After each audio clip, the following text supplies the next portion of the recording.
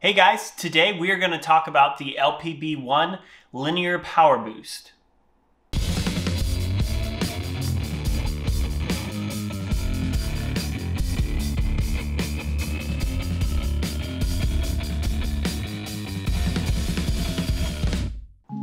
So I had this idea.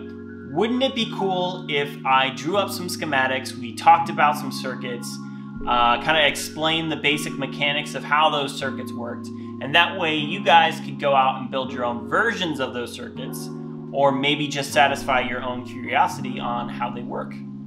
To start this project off, I thought that we would start with the Electro-Harmonix LPB-1 or Linear Power Boost.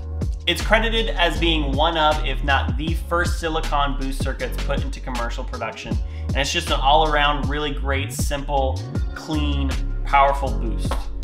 So let's draw it out and let's see what makes the circuit tick.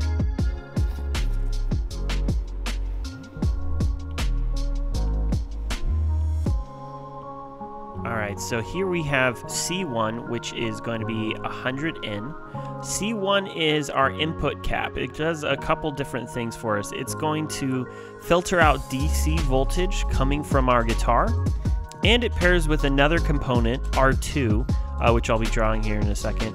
And together they form a high-pass filter, which basically means the higher the value of C1, the more bass frequencies are allowed into the circuit, and the smaller the value, the less bass frequencies or brighter the circuit will be.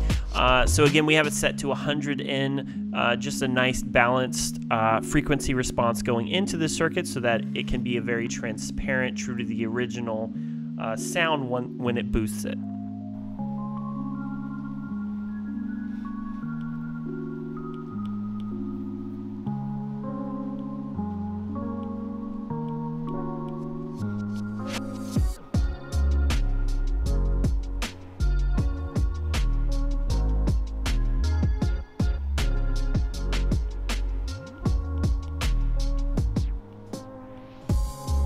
So as I mentioned before, C1 and R2 are going to create that high pass filter.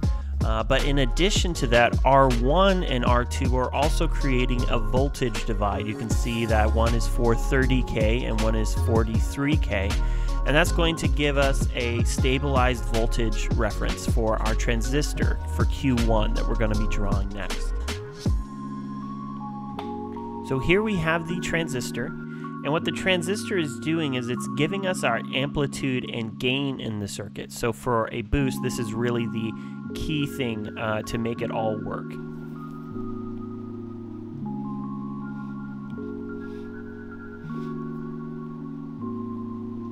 So here we have R3. As you can see, it's connected to the emitter pin, and it's going to control the amount of gain or dirt that you hear in the circuit. Basically, the higher the value, the less gain you will hear, but you could tweak this value lower to make it dirtier. 330R is going to keep the boost clean and not really color the signal. So where R3 controls the amount of gain in the circuit, R4 is going to determine our max overall volume when you turn the volume pot all the way up. 10K, so the more resistance we have here, the louder the max volume of the boost is going to be. So you could play with this if you feel like the volume control is too sensitive, it gets too loud too fast, or you somehow want more volume, you could play with R4 to get more of that.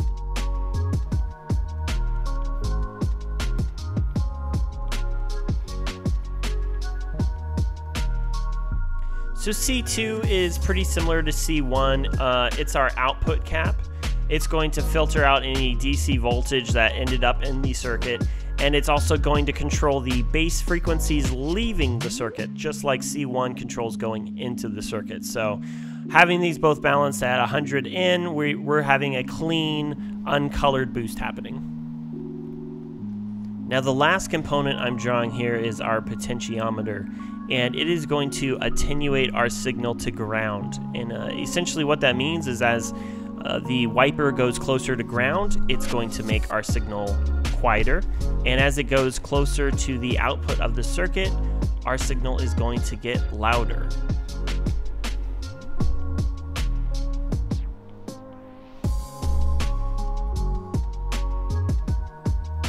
Alright guys, that is the basic run through of the LPB-1 linear power boost.